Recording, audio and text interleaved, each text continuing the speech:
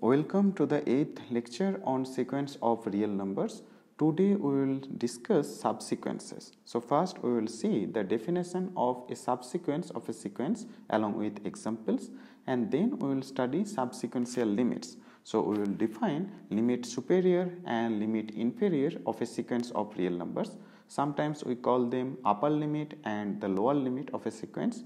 And at the end we will see a theorem which states that a sequence is convergent if and only if all of its subsequences converge to the same limit.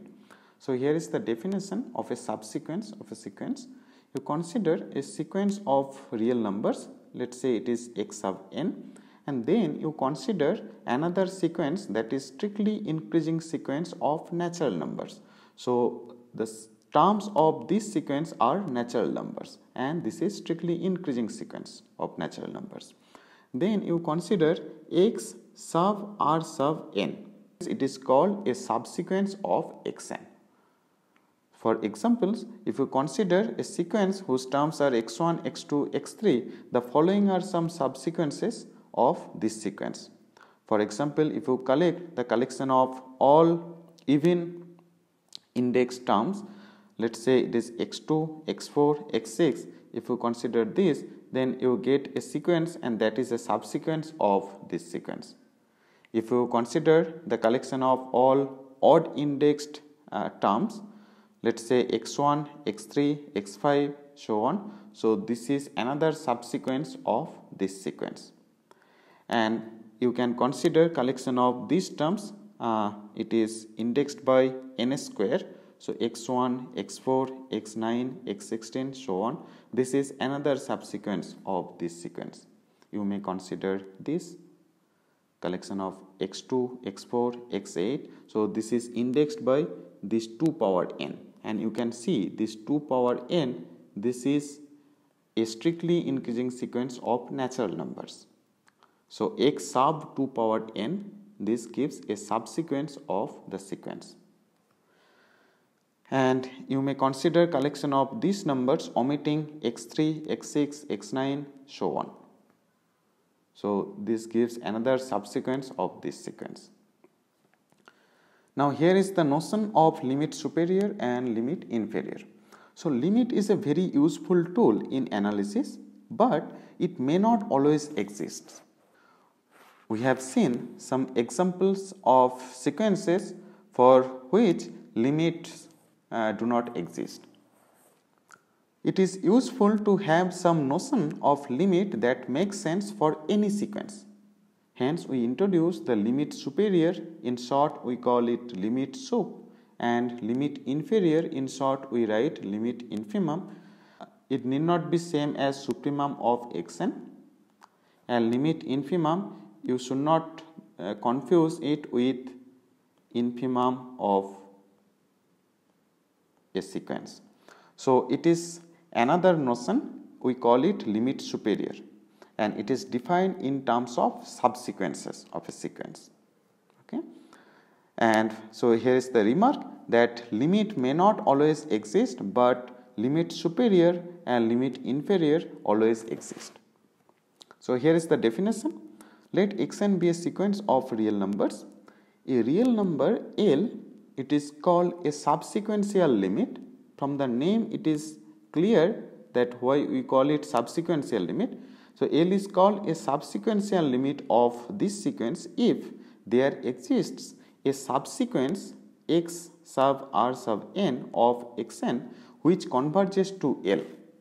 So L is called a subsequential limit if there exists a subsequence which converges to this real number L.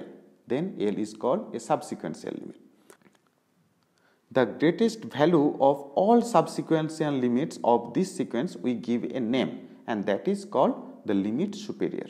So the greatest subsequential limit of xn is said to be the limit superior, or sometimes we call it upper limit of this sequence. It is denoted by limit sup n tends to infinity xn, and the least subsequential limit of xn we give another name, that is called the limit inferior. sometimes we call it lower limit of xn. What is that? So it is the least value among all subsequential limits of this sequence xn, and it is denoted by lim inf of xn as n tends to infinity. So limit may not exist, but lim sub and lim inf always exist. Okay, so it follows from the definition itself. Of course, it can be plus minus infinity. You should include that case also, and lim inf, that also can be plus minus, plus or minus infinity. So here is Bolzano-Weierstrass theorem. It states that if you consider a bounded sequence of real numbers, then it has a subsequence which is convergent. So every bounded sequence of real number has a convergent subsequence. Okay, we skip the proof of Bolzano-Weierstrass theorem because it is something non-trivial, but here we can see an example. So you consider a sequence whose nth term is given by sign of n pi by 2. So first term is 1, second term is 0, third term is minus 1, 0, 1, 0, minus 1, so on. So you denote this sequence by x sub n. So this is your sequence. Then if you consider the collection of all even indices terms, then it is just this sequence, and this is a subsequence, and this subsequence it is convergent, okay, and it converges to 0. So 0, this is a subsequential limit for this sequence. And what about this subsequence? The subsequence given by x sub 4n minus 3. So I should write that 4n minus 3, this gives a strictly increasing sequence of natural numbers. So x sub this thing, it gives a subsequence, and this subsequence is given by this constant sequence. So this is convergent subsequence, and it converges to 1. So 1 is another subsequential limit of this sequence. What about this subsequence? In this case we are getting constant sequence, it is given by minus 1. So, and this is also convergent subsequence, and it converges to minus 1. So minus 1 is another subsequential limit. What about this one? Collection of all odd indices terms. So x sub 2n minus 1. So this subsequence, you can see that it is given by this sequence. So first term is 1, second term is minus 1, third term is 1, so on. So this is a divergent subsequence. May be convergent, so a subsequence may be convergent or divergent. So in this case, this subsequence, it is divergent. Moreover, one can prove that 0, 1 and minus 1 are all the subsequential limits. So if you consider L that is not equal to 0, 1 and minus 1, then you can prove that L cannot be the limit of a subsequence. So using epsilon n condition, one can verify that you can have an epsilon neighborhood of L which does not contain any elements of this sequence. If L is not equal to 0, 1 or minus 1, then L cannot be the limit of a subsequence of this sequence. Okay? And from these subsequences, we can see that 0, 1 and minus 1, these are subsequential limits. So one can prove that these are all the subsequential limits. And what is lim sub? By definition, this is the greatest value among all subsequential limits. So greatest value among these subsequential limits is just 1. So lim sub of this sequence, it is 1. What is lim inf?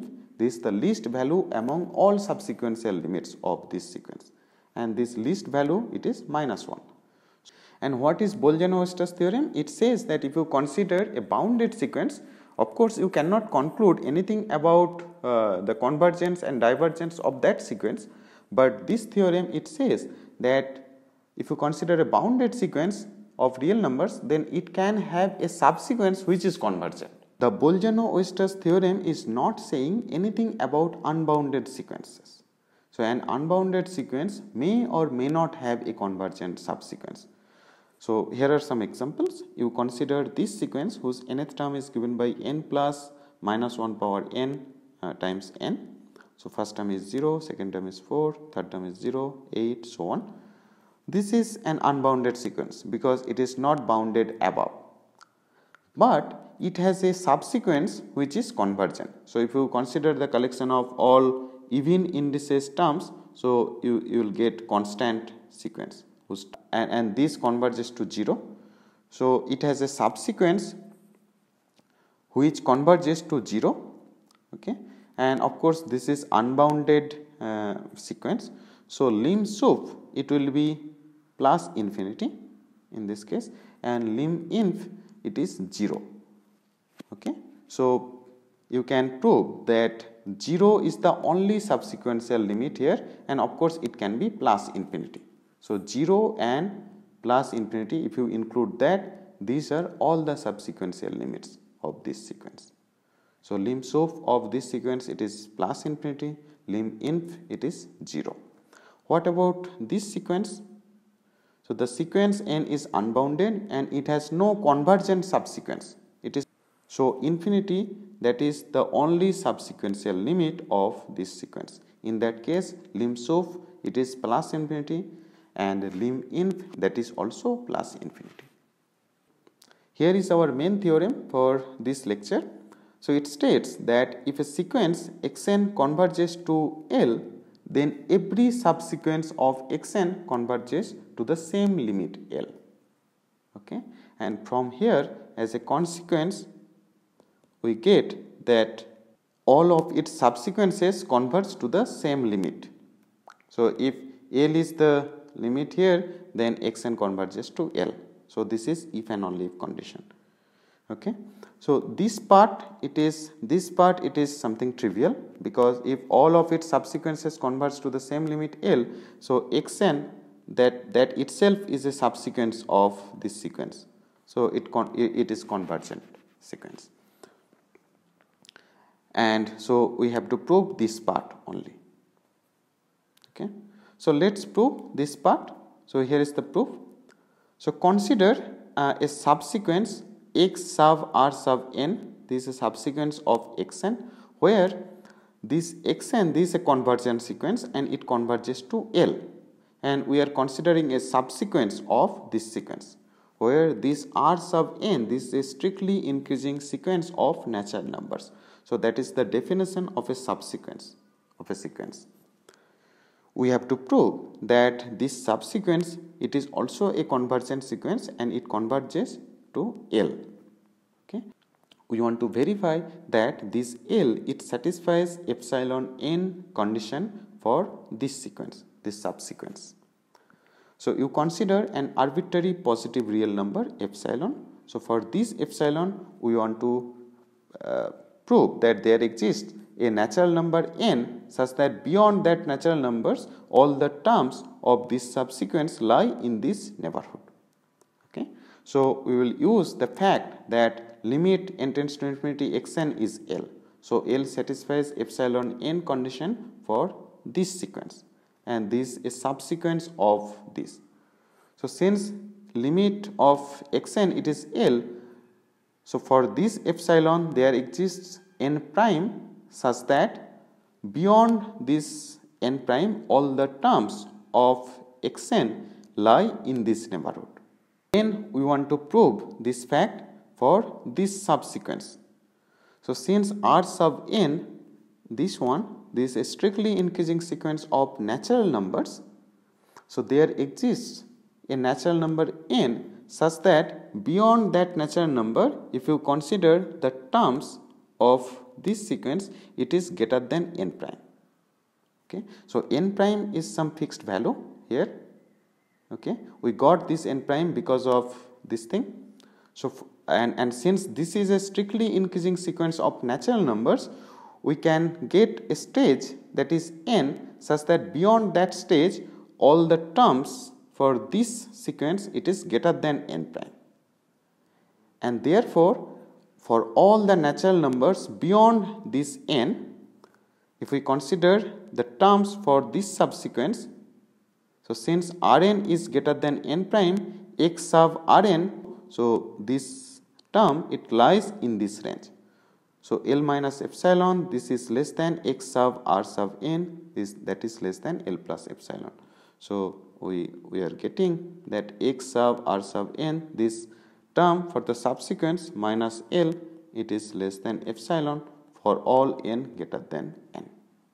And thus we are verifying that L, it is satisfying the epsilon n condition for this subsequence. So the limit of this subsequence, it exists and it is same as L.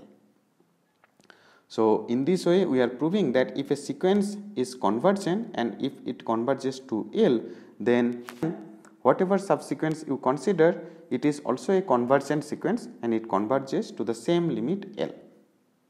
And as a consequence, we have this fact that a sequence is convergent if and only if all of its subsequences converge to the same limit L. So you consider this sequence. Of course, this is divergent sequence, but this gives a subsequence and it is a convergent subsequence, it converges to 1. This gives another subsequence and it is also a convergent subsequence and it converges to minus 1. So it follows from the theorem that the sequence minus 1 power n, it is divergent. Why? The theorem is saying that if a sequence is convergent and suppose it converges to L, then every subsequence of xn, it converges to the same limit L. But here we are having two subsequences, so that this subsequence it converges to 1 and this subsequence it converges to minus 1. So this sequence it cannot be a convergent sequence. So this is a divergent sequence. Moreover, here one can prove that minus 1 and 1, these are all the subsequential limits for this sequence.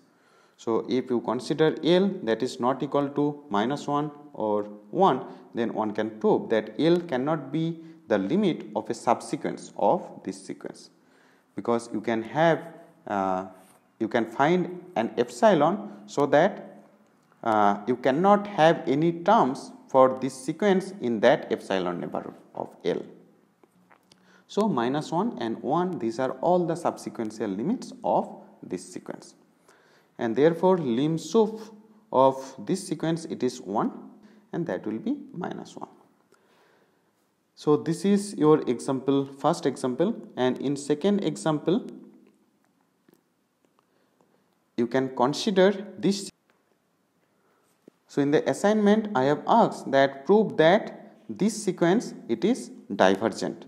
So how you can prove that? So you just consider two subsequences which converge to two different limits. So then using the theorem here you can conclude that this sequence it cannot be a convergent sequence, because you can have two subsequences whose limits are different. So this sequence it is divergent sequence. For example, you can consider the collection of all even indices terms that gives a sequence subsequence which converges to 1 by 2, and you can have another subsequence by considering the collection of all odd indices terms, and that gives another subsequence which converges to minus half. Okay.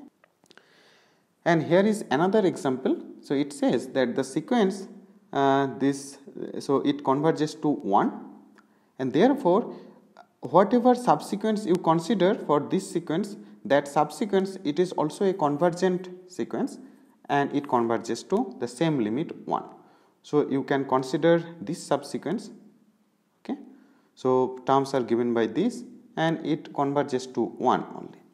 Sequential limit for this sequence, because this sequence converges to 1 and you consider any subsequence it is also convergent and it converges to 1. Okay. So 1 is the only subsequential limit, and in this case lim sup of this sequence that is 1 as well as lim inf that is also 1.